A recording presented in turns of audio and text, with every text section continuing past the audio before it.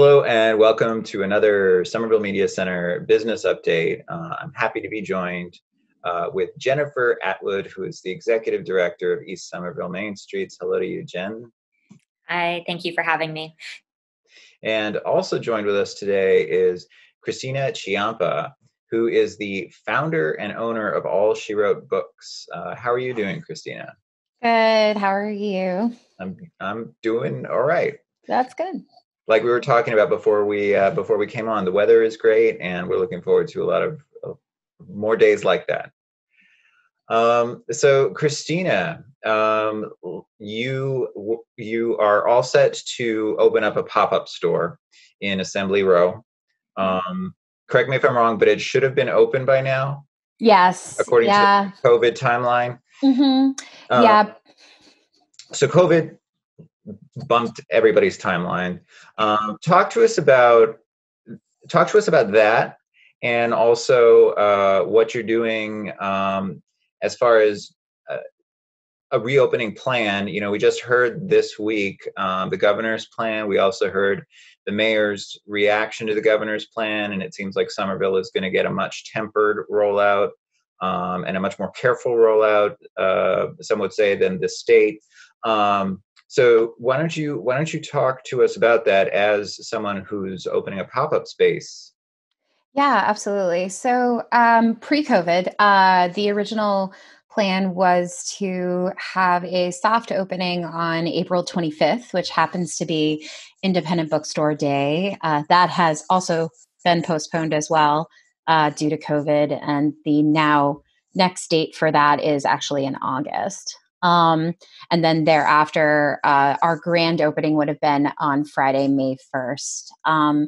So when COVID happened, we pretty much ceased any, construction or any kind of updates that we were going to make to the space as soon as non-essential businesses were told to not operate within their spaces. So we abided by what the governor and what our mayor, put out there. And so we pretty much pivoted very quickly, went to really focusing on online sales. So we ship through UPS as well as US Postal Service pretty much 7 days a week.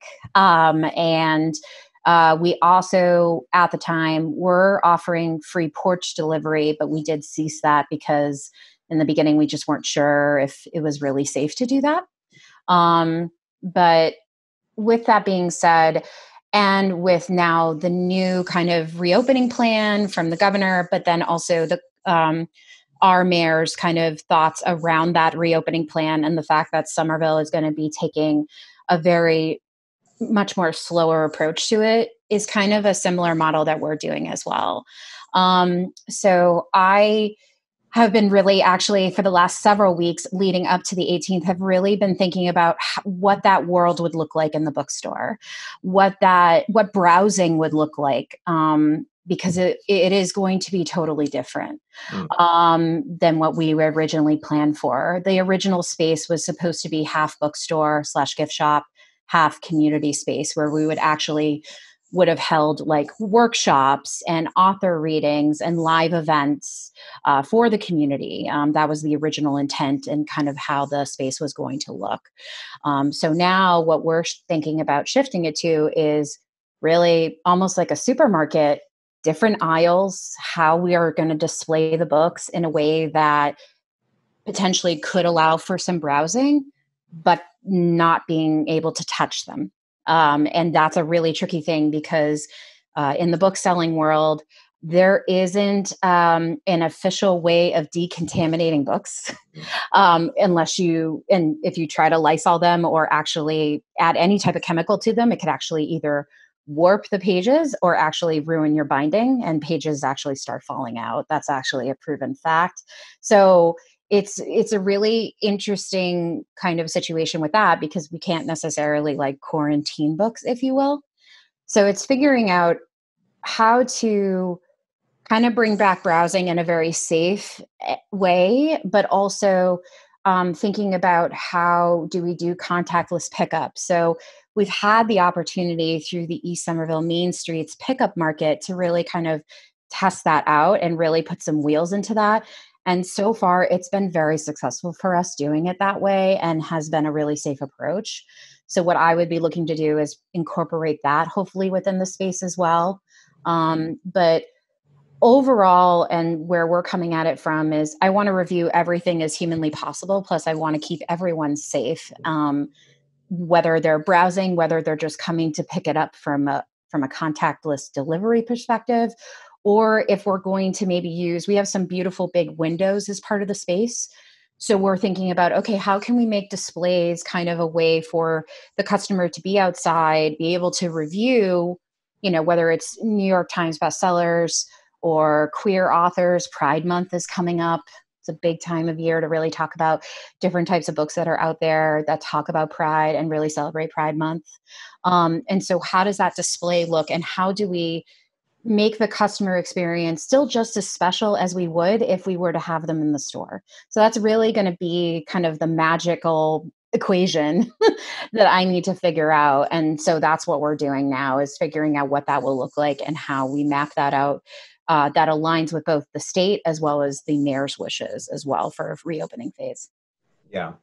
And so you're going to need, it sounds like you're doing all the planning that you can as a business owner at the moment. So the next step for you is getting guidelines from the city, I would guess. Yeah, that's really going to be why I'm kind of waiting and kind of seeing. I have my own ideas in my head. I've been fortunate enough to talk to other booksellers across the United States who are currently open, kind of hearing what they're doing, but also hearing, what maybe not to do, because some situations seem very, especially for where we live and kind of the cases and everything, probably are not as safe as they could be. Maybe they work for them, but it doesn't work for us. So it's really like taking those ideas and figuring out, okay, how can we expand upon them? And then, waiting to hear what our mayor has to say.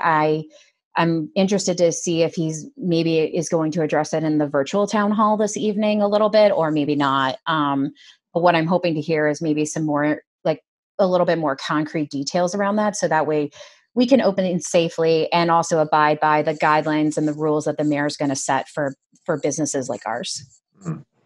And have you benefited from any sort of payroll protection grants or any sort of programs like that? I know it's tricky because you're not traditional retail. You're a hybrid. What sort of resources are available to you that you've been able to use? So unfortunately, the PPP is not something that we can access because I am technically the sole employee, and mathematically it didn't work. So we chose not to go forward with a PPP. We were fortunate enough that we applied for the EIDL grant portion of the loan, and were actually awarded that by the SBA at the end of April, which was great because that actually helped pay for book inventory that we had purchased over the month of March. March was very busy for us from an online perspective. So to be able to cover that cost without having to call the creditor and be like, hi, we need to maybe push off our terms a little bit, and having those conversations, that really helped avoided that. I've been mostly applying for grants. I have applied for the City of Somerville loan program that's being offered right now. I'm hoping that our business can be recognized for some of that money, if not all, a portion of it. I know there's a lot of people, a lot of businesses in Somerville that are have applied for it. So just waiting to hear on that. We've also applied for some other grants as well. There is a grant that will be awarded to us this week from the American Booksellers Association's bank program. They are the insurance kind of group that helps bookstores recover from natural disasters and other types of disaster-ish kind of things that happen. And so we've been awarded a grant. We got word about that last week. It's a small grant based on our income and stuff, but still it's better than nothing. And we're taking everything we can at this point. But at the same time, I've been really strategic about how do I cut down on operations costs? Where can I cut some money? So that way I still have a savings. I'm still able to keep the business going, and not, not be able to not pay everybody. So, yeah. Yeah. And Jen, Christina had mentioned the pickup market that you've been organizing every Sunday. You just had the second one this past Sunday. Can you tell us a little more about that and what your thoughts are on how that's going? Yeah, thank you. We're really excited about it. It's a new program that, like you said, this is the second week, and we modeled it off a little bit off of what we think farmers markets are going to end up looking like, and also looking at kind of how to access businesses in a safe environment, knowing that there's this need, especially in East Somerville, where we didn't have access to a farmer's market within that particular community. And a lot of people were looking for safe alternatives to going inside a grocery store. And plus we were looking to other ways that we can support like startup businesses and other businesses in East Somerville that we know are hurting right now. So we gathered a group of small businesses that we knew that could pivot a product right away. And several of them are out of Foundation Kitchen, which is an incubator kitchen in East Somerville and Washington Street. And so we were partnering with them to bring several of them to this new market. And also Christina, she's an East Somerville resident, was about to open a bookstore in Assembly, and I knew, and she's been really great participant on our promotions committee as an organization as well. And I thought she would be a perfect partner, non-food related business. It just made a lot of sense to include as well. And so we've had 2 so far, and we're going to continue. It's being held in the parking lot at Dino's Pasta, which is also a great convenience factor because you can order your pasta and support other local businesses at the same time. So it's Sundays between 10 a.m. and noon. Right now it's primarily pre-orders. So you order individually with each business, and then you go on Sunday to pick up your orders all at once. However, we are hoping to maybe expand a day of sales in the future, given the okay from health and safety. Obviously, that's our first priority, but we're really excited. It's a very new pilot kind of program for us, and it's been really rewarding to see the reaction from the community and the neighbors, especially. That's great. And so are you planning to do this every Sunday from here on out? Every Sunday, for now, it's confirmed every Sunday through June. And we're hoping to bring in new vendors, different vendors each week. Some returning vendors each week as well, to try to mix it up a little bit. But I just recommend that people go to East Somerville Main Streets website, where you can see the list of vendors and how to order from each one of them. And then keep an eye out. We also can sign up for a newsletter, which will give you the update on who's participating in the market each week as well. That's great. You mentioned farmers markets. I know this week the Davis Square Farmers Market is opening up. I believe their first day is either today or tomorrow. And then we have Union Square Main Streets opening up the farmers market on Saturday. And they're going to be very different. They want people to practice physical distancing. People aren't going to be able to touch the food. And there's a whole list of rules that were put out pertaining to these farmers markets.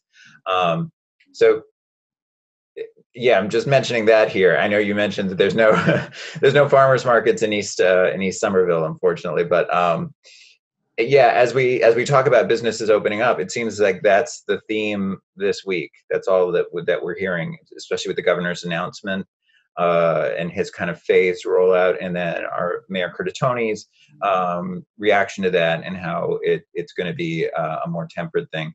Jen, what are you hearing from business owners about each?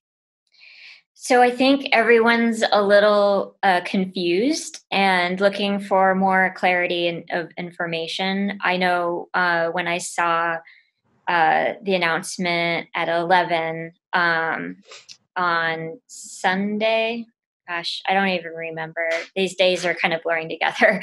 And then like scanning through like the different phases, I was confused. And I know several businesses reached out to me to ask like, hey, can I do like in dining now, like in restaurant dining now? And like that wasn't really spelled out. I mean, it's they can't once you kind of delve into it. But I think a lot of the businesses are looking for specifics, which we don't have a lot yet. And so that's basically what I'm hearing is from, they just want to know. They just want to know what they need to do when they're going to be able to open again. And I think like I appreciate that. I appreciate the governor trying to roll it out in phases, and I understand why.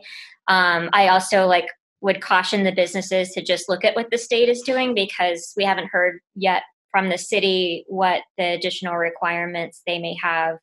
For example, like Somerville is such a dense city, the requirement should be different for a city that's as dense as Somerville compared to like a rural community in the Berkshires, for example. There's different needs, like Christina had mentioned earlier. So I would just like caution people to kind of keep an eye out on that, because we should be getting more clarity from the city in the next few days, hopefully. But yeah, I think like knowing in terms of the capacity limits, like having actual numbers tied to that would be helpful.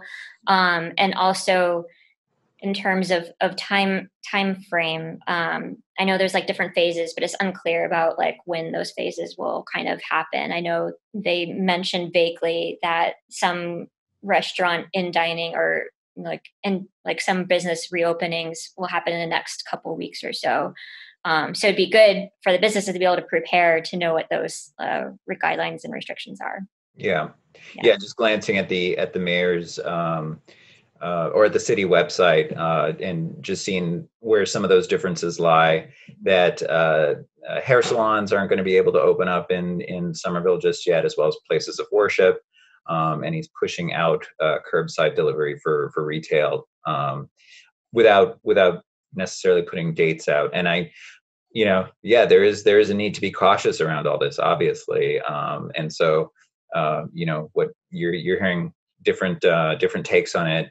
And we'll look to see what the city puts out in the next few weeks. Yeah, I think like part of the trickiness is just like hearing different things from the state and the city, and the businesses not sure where to go to find like what they need. And so that's just, I mean, everyone's learning like a new process. And I really appreciate like Governor Baker and Mayor Curratone like kind of really providing as much information as they had as quickly as they have. And obviously like we're all like just figuring this out. So kudos to them for doing all of that, what they have done so far. And are there any sort of programs that you have in the pipeline, Jen, that you may want to introduce us to, or do you want to highlight any sort of initiatives that businesses can take advantage of at this moment? So there's a couple grant opportunities that are out there that are really, there's a Verizon grant that is available. The deadline is on May 20th. So I recommend businesses can apply to that.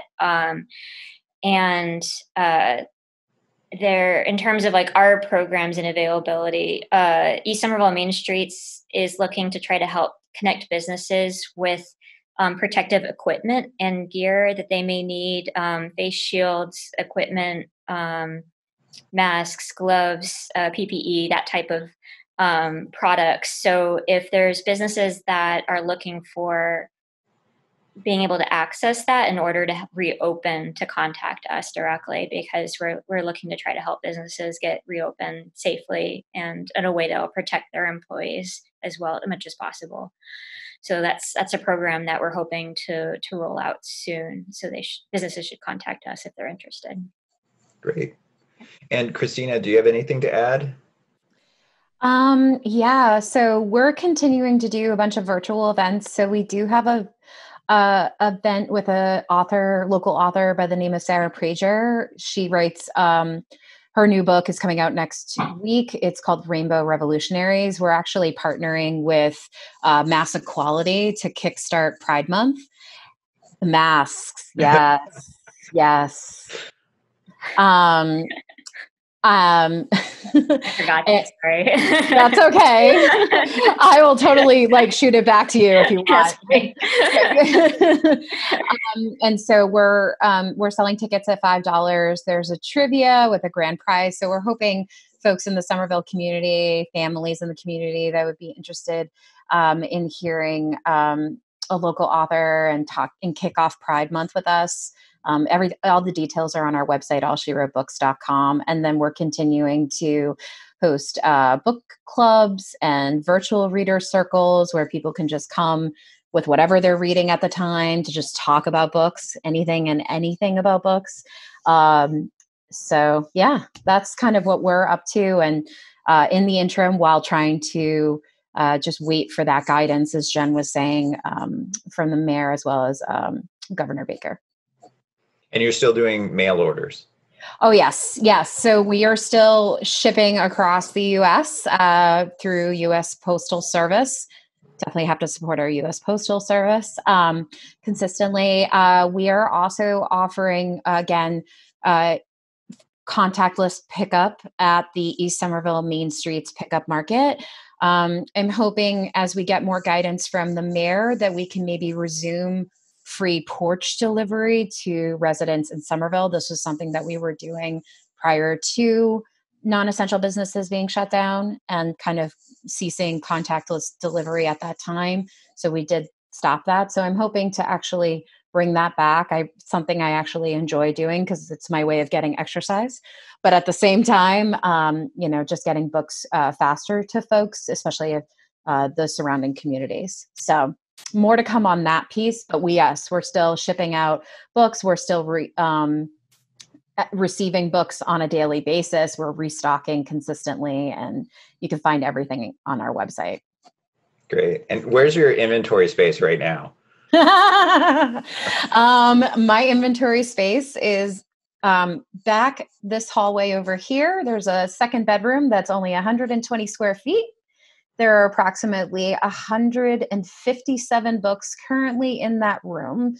That is where shipping and receiving happens, and all the magic of All She Wrote Books actually happens for all our customers. Right. Yeah. Let's reduce Christina's inventory, everybody. Yes. Thank you. And Jen, you had something on your mask there. What did it say? We're also selling East Somerville branded masks, so you can get them. They're $8. They come in white and gray. Support your local community organization and Pride in East Somerville. Nice. You can order them for pickup also at the Pickup Market. At the market on Sundays.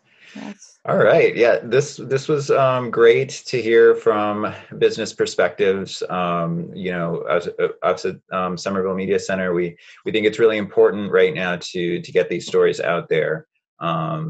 During this business interruption, and now as we see that the interruption is slowly going to be eased up on, we still need to hear from our businesses and support them throughout this whole process. So thank you very much, Jen Atwood, Executive Director of East Somerville Main Streets. And thank you, Christina Ciampa, who is the founder and owner of All She Wrote Books. Thank you. Thank you, Dave. Thank you to Somerville Media Center. Yes, thank you so much. And have a great Memorial Day, everybody. Thank you.